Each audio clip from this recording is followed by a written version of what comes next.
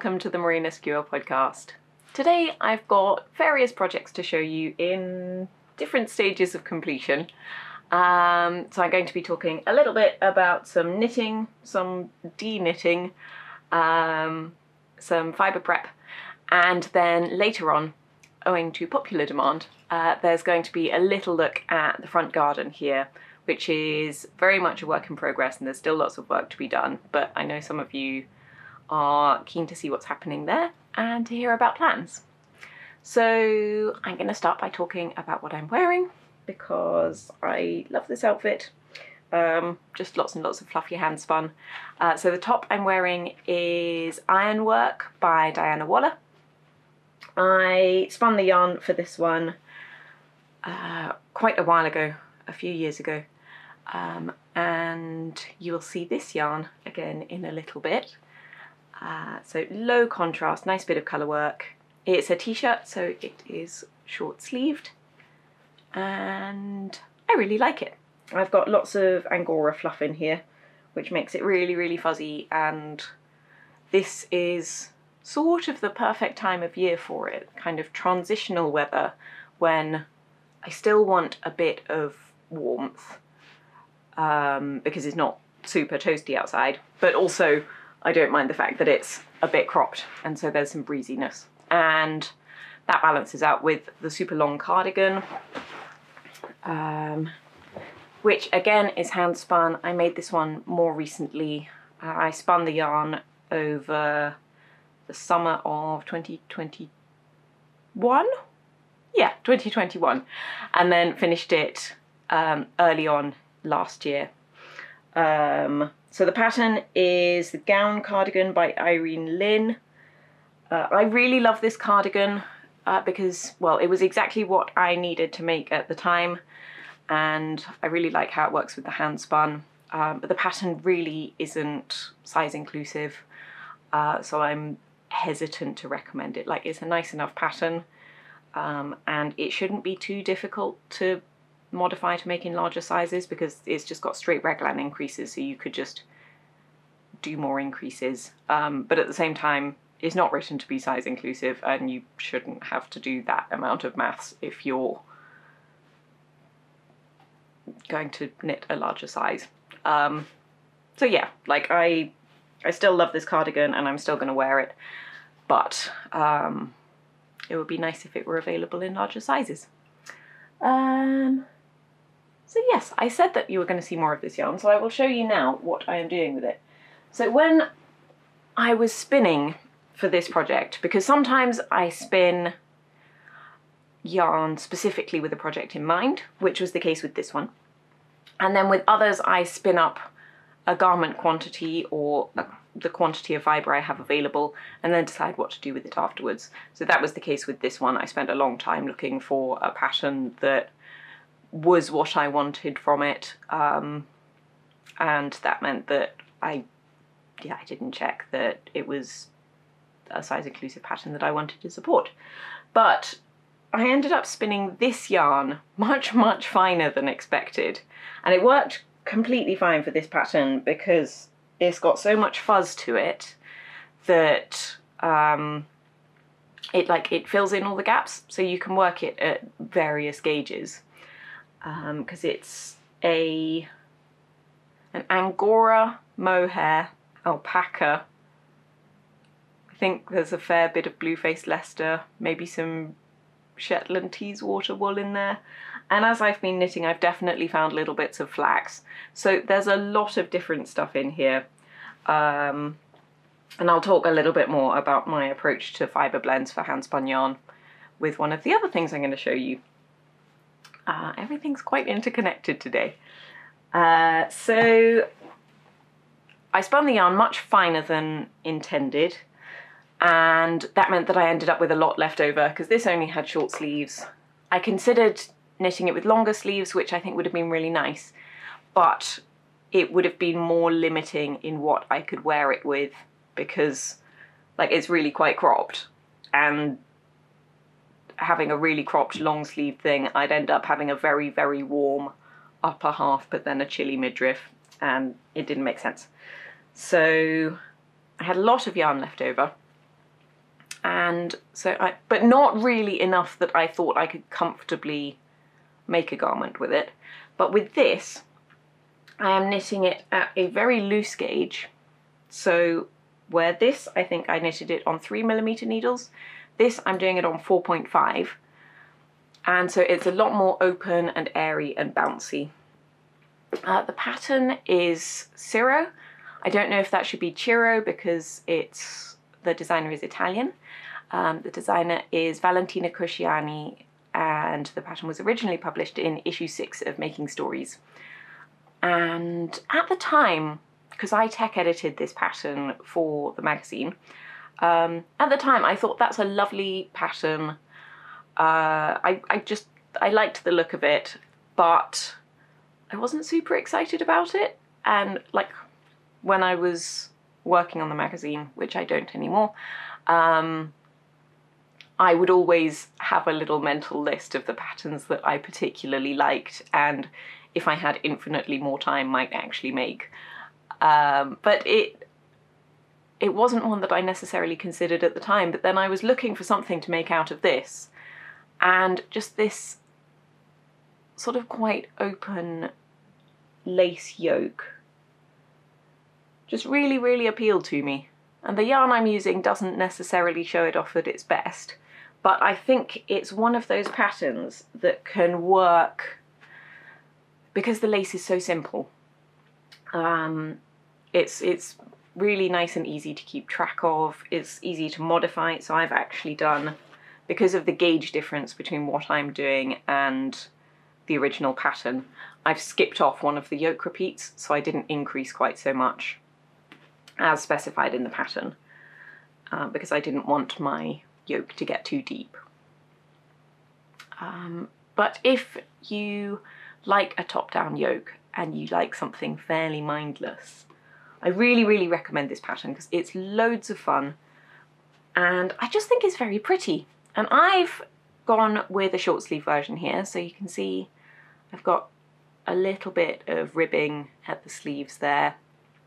I mean, I'm basically almost finished. I have, where's it gone?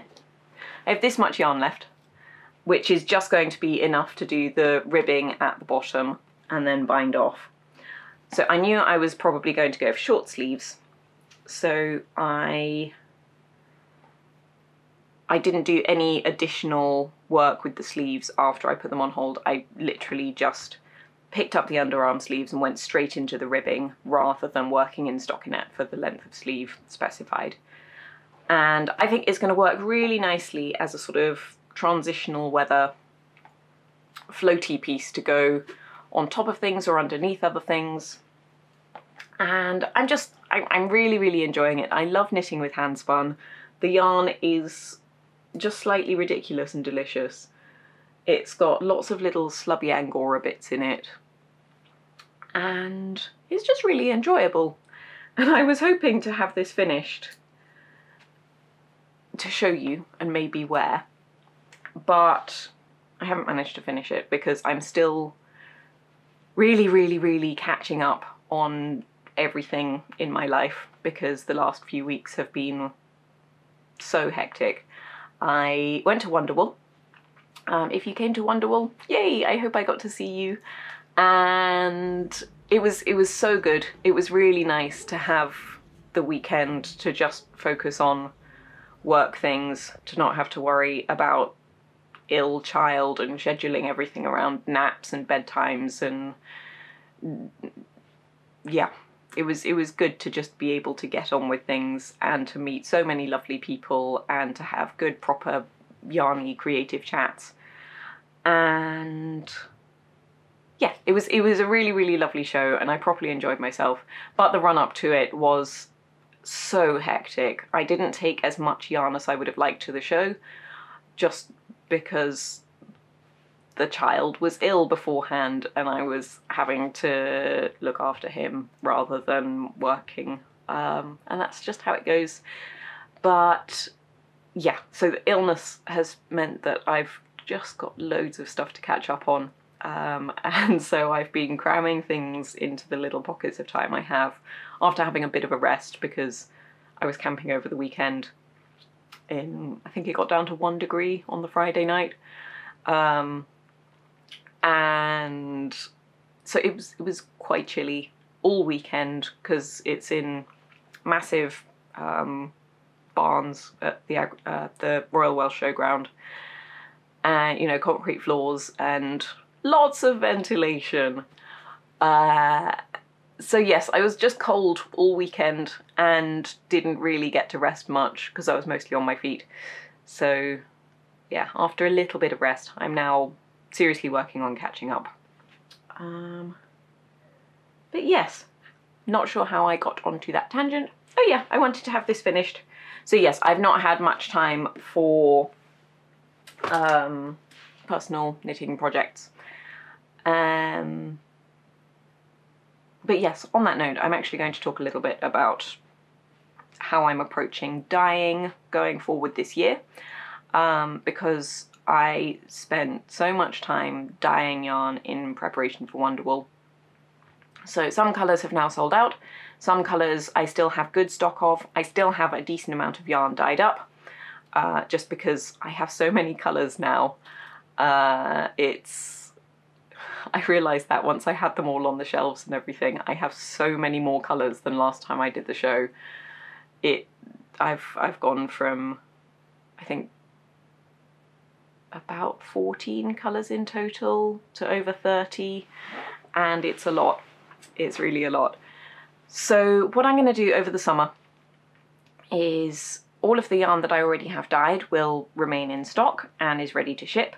And the dyed to order options that I've had up since whenever I put my stock back on after I came back from maternity leave, those dyed to order options will be the way to get yarn if it's not in stock. Like, I'm not going to be doing any shop updates for a couple of months at least, just because I need a break from production dyeing. It's been super stressful. I don't have a workspace in this house. Like, all of my work stuff is just in corners of the living room, and when I'm working I have to get it all out, and then when I stop working I have to pack it all away because the child will get at it and ruin everything. And so I just need a bit of a break from dyeing, like production style, trying to get out as many batches as I can. And so I will continue to dye to order, 2-week lead time on those, as I've done previously. I am really happy to dye to order, and in terms of stock management and stuff, for me it works much better because I get small batches of yarn from the mill. You know, I can't, in terms of cash flow and stuff, I can't get huge batches made up all at once. And that means I have to be quite careful about managing my stock and what colours I have in stock, because if I dye a whole batch of a colour that then is less popular than one that sells out quickly, it's difficult to try and keep all colours in stock at all times. So over the summer, if there are any of my repeatable colours on the Mend It bases that you would like, they are there dyed to order, and it's slightly longer lead times because I have to dye them after you've placed the order rather than them just being ready to ship that or the next day. So yeah, it'll just make things a little bit easier for me. Things tend to slow down a little bit in the summer with yarn sales anyway, and then once we start getting towards autumn I will start production dyeing again. That's the current plan. We'll see how it goes. I'm not saying that I won't have any, like, I might do some limited editions and things. We'll just see. I have to play it by ear because everything is changing all the time and everything feels like chaos. So now I'm going to talk about a sort of in progress but future project and also a past project.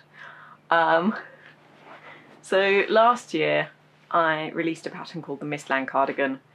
It was originally published in a magazine, and then I self-published the pattern individually afterwards, and the sample was not at all in my colour. I liked the yarn, but it was a sort of pale baby pink that just isn't what I go for.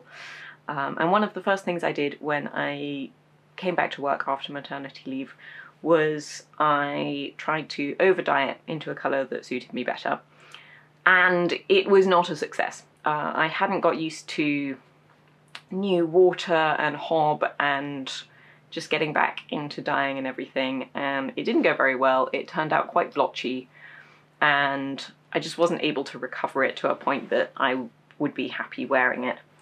And so I frogged the cardigan.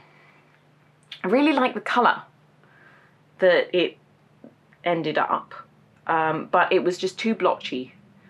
And so now that I've undone it, those blotchy bits, you can see some of them, they won't be as much of a problem because they'll end up just looking like a variegated yarn once they're knitted up into something else, as long as it's, you know, a different item and a different stitch count and everything. So I have quite a bit of this yarn, and I would like to use a decent amount of it for a cardigan for the child. I think I'll probably just do a fairly simple top-down raglan thing. We're getting out of cardigan weather now. It's quite warm. I'm actually going to take off my own cardigan because it's getting quite toasty. And so yeah, but I'll just make it a little bit big so that hopefully it will still fit next autumn, winter. Fingers crossed. Children grow ridiculously quickly, so we will see if that happens. And then I will probably also use some of it in a red scrappy jacket chunky project thing that I have been working on for ages but have actually set aside for no real reason other than I've been working on loads of other designs and I've just got distracted by other projects. But I would like to get back to that one, and by the time I finish it, it definitely won't be the season for it, so hey-ho! But yes, so when I frogged it, I wound it up into skeins and have soaked them. There's still a tiny bit of kinkiness there, but it's not sort of instant noodle type kinkiness. So it's going to be all good to knit up, and yeah, so that's that one. But that does leave me without a Mistland cardigan, and I do really, really enjoy the design. I think it's lovely. I like the sort of plain boxy body, but then elegant, slightly balloony lace sleeves. And so I really would like one, and I want a neutral one that will just fit really nicely with the rest of my wardrobe, because I have quite a lot of coloured bottoms. Like, I've got lots of red skirts and trousers and things, and I would like something that will coordinate really easily with those. And I don't really have just a plain grey cardigan that's just easy to throw on top of things. So I have started blending up fibre for a hand-spun one, and this isn't all of it, but we've got some. And so this is the last stage of the fibre prep, because it's lots of different fibres that I'm blending together. They're all undyed, which ends up giving this really nice sort of soft pale grey, which I think is going to be very, very pretty when I eventually get round to spinning it up. But I still have lots of carding to do. And if you're interested in the process of preparing these bats and how I blend together fibres for a specific yarn, I have filmed it all and it's on Patreon now. And subscribing on Patreon just helps keep everything going here, and it means that you get access to loads of bonus content and discounts and things, and it's really appreciated whenever anyone joins. But that fibre is fairly characteristic of how I prepare yarn for spinning, especially for garments, and I like blending together lots of different fibres. It's what I've done for this and for the contrast colour and for this cardigan, and it's something that I love because when you're choosing fibres for a machine spun yarn, so something that's spun up in a mill, you have to be very careful about the fibres that you combine and the suitability of the yarn for the style, the fibre for the style of spinning that you are going for. So if you're blending fibres, generally they need quite similar characteristics. Like, you can combine characteristics of different fibres, but they need to be compatible so that they can actually run through the machines, because the machines rely on everything being fairly uniform and predictable to be able to create an even yarn. Whereas when you're hand spinning, you're constantly adapting and adjusting. Like if you're, again, spinning from something completely even, like a commercially prepared top, you won't need to do a huge amount of that. But it means that you can get away with combining much more different fibres, and you can do really interesting things. So you can combine long fibres and short fibres. You can combine really, really fuzzy fibres and quite sleek ones. And so you can just do a lot more with hand spinning and create something amazing that ends up being quite difficult to do on a machine, just because everything has to be more predictable when it's machine made.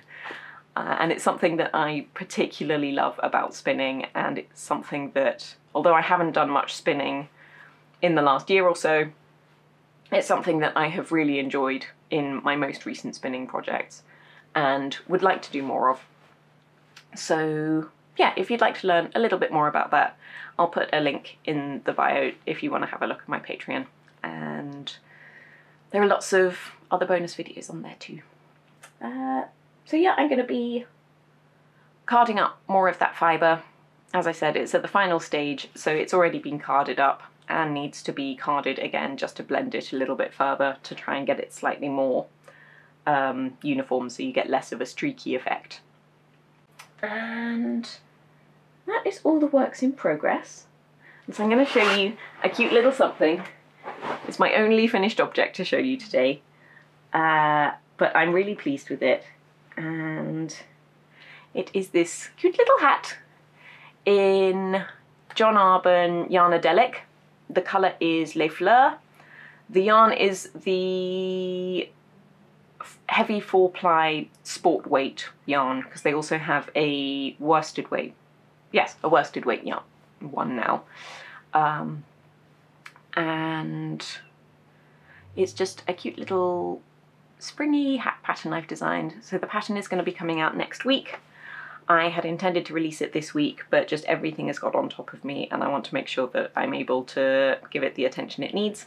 So I'll be doing that next week. If you want to know when the pattern comes out, please subscribe to my newsletter, because that's the best way to find out when things come out. And yeah, so it's got little cables around the brim, and then sort of little sections of kind of ribbing that go up into the crown. And I've designed it to be quite a little hat, because I wanted it to be sort of a springy hat, because even though the weather's lovely at the moment, it's very changeable and it can just suddenly get rainy and chilly, and I often don't have an umbrella on me, and it's just really nice to have something to keep my hair dry. And it looks much better when I've got a bit more curl going on with my hair and I don't have it all. Yeah. So yes, I think it's really sweet. And these look, it's called Rosifolia because these little bits were inspired by, in the garden, which I'll show you in a minute, there's a rose bush, and the leaves, before they turn green, when they've been coming out, have been a beautiful sort of pinky red that immediately reminded me of this. And when they open, they kind of are folded in half, and then you can just see, as they open up, you can see the little veins and things on the inside as they open up. And so this was kind of inspired by the leaves when they're kind of half open. And Rosifolia is just very bodged Latin for rose leaf. Yeah, don't look for any kind of linguistic correctness there, but I like making up words.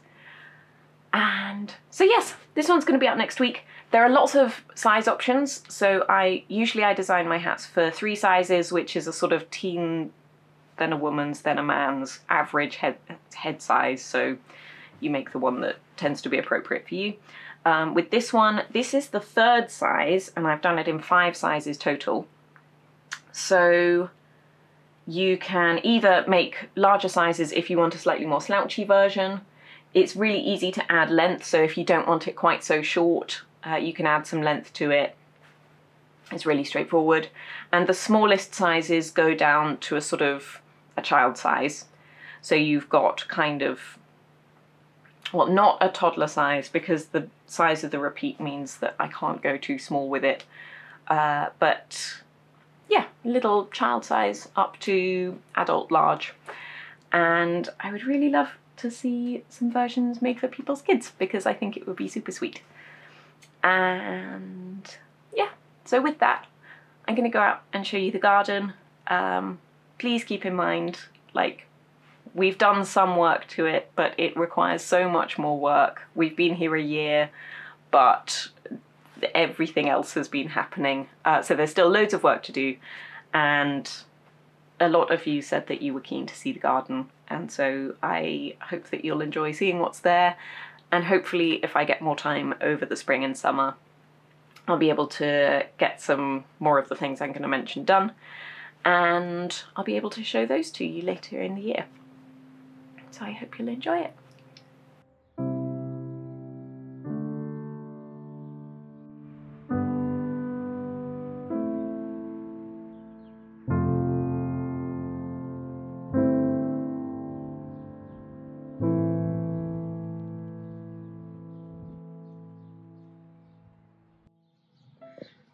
So I'm going to try and do a quick look at what we've got going on in the front garden.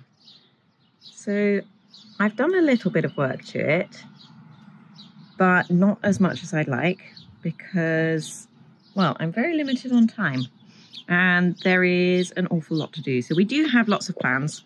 So this is basically it. Eventually, I'd like to make these side beds here much wider. So I'd like them to sort of scoop around. And so the lawn, rather than just being a rectangle, ends up being more of an oval shape, or sort of an almond shape. So these front beds just here are ones I planted when we moved in about a year ago. They are plants that I took from the old house that we had to dig up very last minute. And so I'm really pleased with how they're doing. The forget-me-nots are all self-seeded, but then the lupins seem to be doing really well. Got a bit of a bare patch there, so I'll fill that in with something. There, sort of lots of misc. We've got some wood that needs chopping up and taking in. That's a rose that I'm going to plant out. I just need to find a spot for it. And then endless sweet peas. The sweet peas I've got in white and dark sort of burgundy. So I think they're Swan Lake and Beaujolais. This is a plum tree.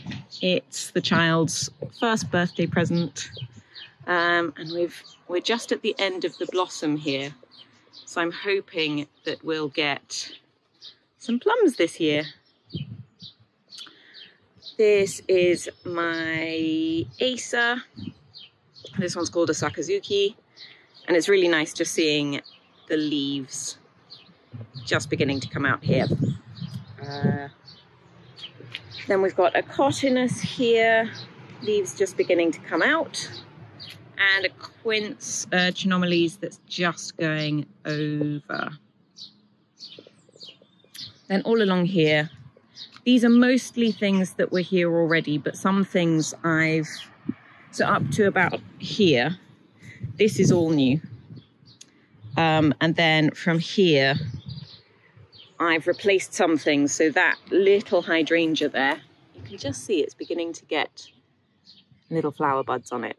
And then this bay, which doesn't seem to be coping well with how windy it is here. And this is a campanula here.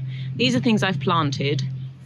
And then, so eventually I'd like all of this. I'd like to dig up the grass here and make the beds much wider. And then all down here was already border, but it was all full of grass, and I'm fairly sure the previous owner had just mowed over everything.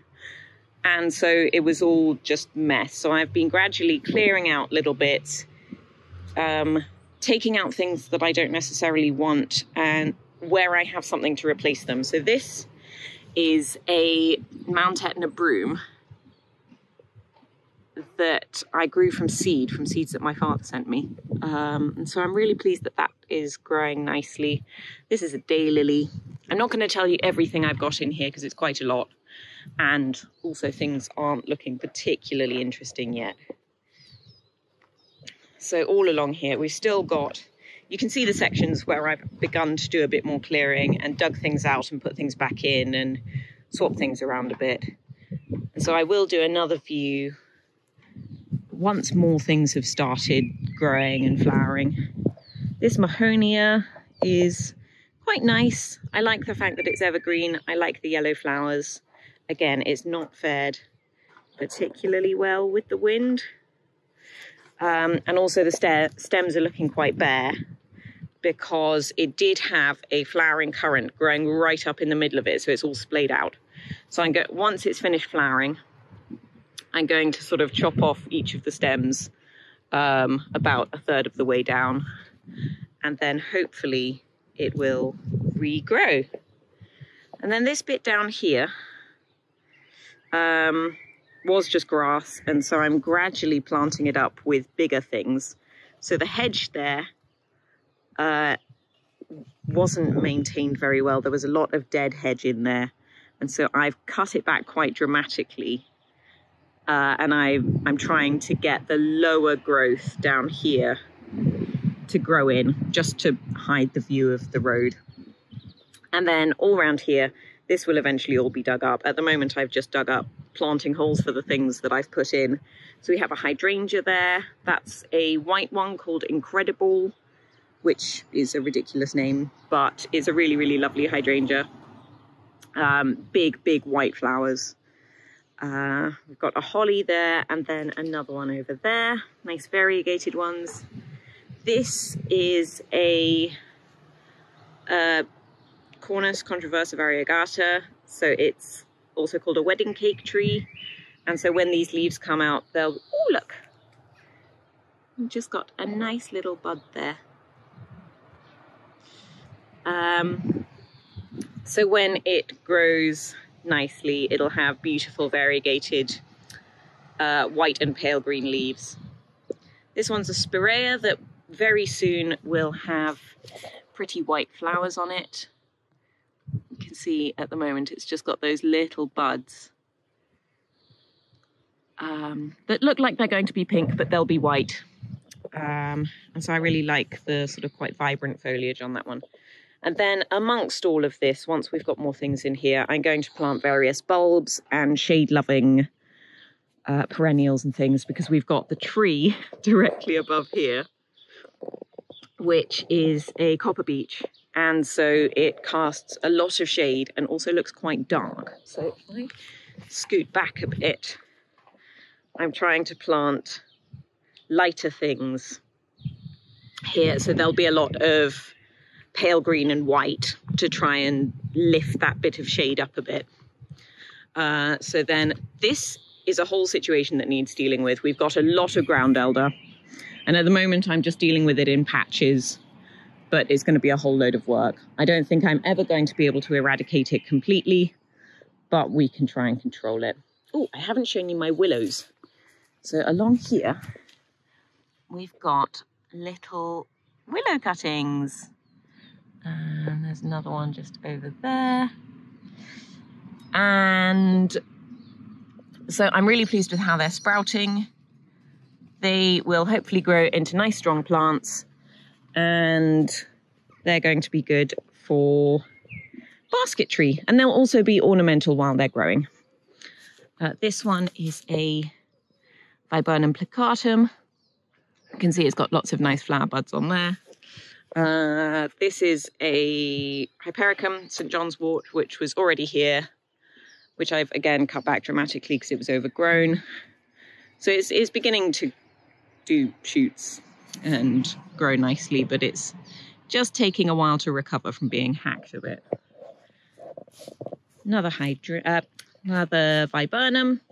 This is a big old geranium. It's a purple one. It's not Roseanne, but it's similar.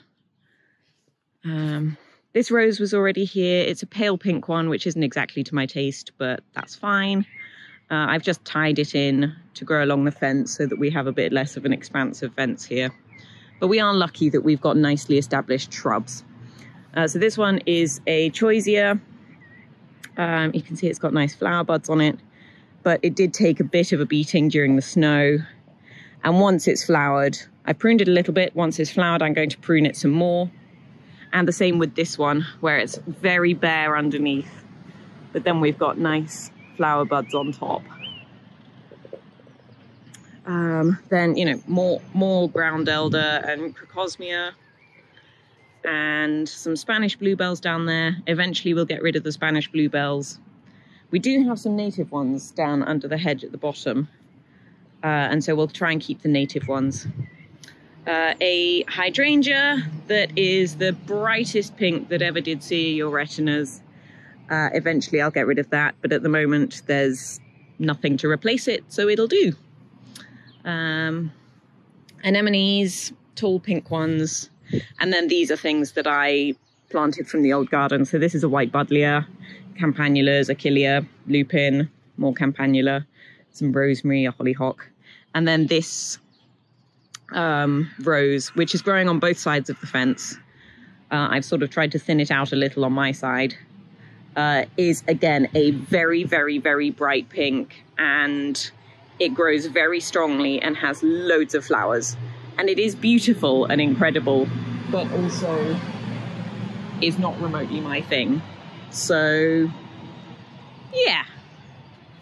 So we've got lots of plans at the moment. Oh, I've just got more seedlings here. Broad beans, which need planting out, and some backup sweet peas, because we've got lots of sweet peas. So yeah, we've got lots of plans, lots of work to do. But as the season progresses, it's going to be quite nice, I think. I hope you enjoyed that little look at the garden, and as more things come out and I get more work done, I will try and do the occasional update throughout the year, and so you can see how things are coming along. And so yeah, I think that's all I've got for you today.